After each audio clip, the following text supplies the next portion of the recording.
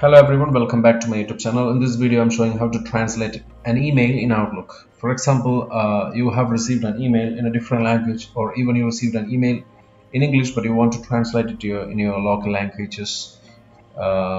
This video will be helpful to you. So I have a couple of emails received, so I decided to go with this email because I have some content on this particular email.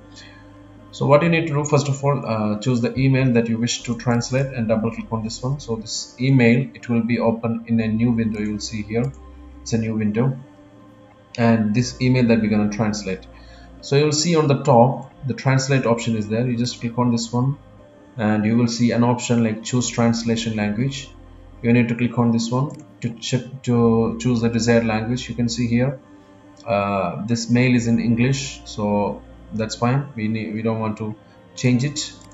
And you can see here translate to option. In this case we need to choose whatever the language. There are a list of languages available here, the major languages in the world.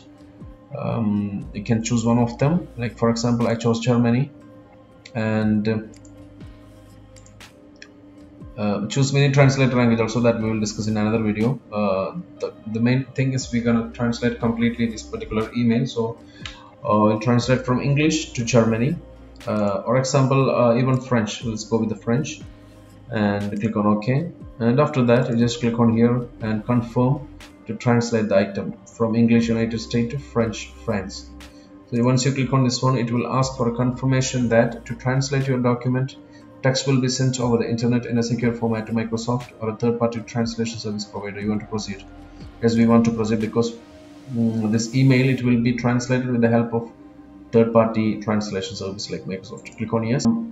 The email is automatically opened in a browser, and you will see here it's translated from English to French. You will see here 7 consonants per occurrence. I don't know the pronunciation anyway, so it's changed, but you can still choose other languages that is listed over here directly using this one, like for example Burmese, or what we're gonna do, Portuguese, and reload.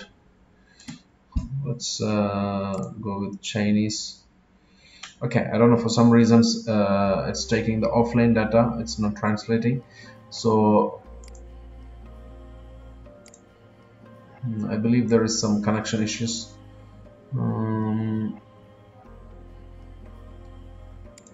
Okay, all right. So even if you want to change, for example, to Chinese, what you're gonna do here, you're gonna come back over here and you choose the desired language. For example,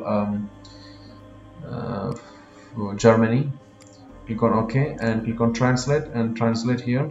So it will open a new window like this. You can see here it's translated from English to German. So this is how you can translate a particular email, and it will be very helpful if you have some complex email that you are not understanding. I believe this video was helpful to you guys. Thank you for watching. Subscribe the channel, click the bell icon for notification. Take care. Goodbye.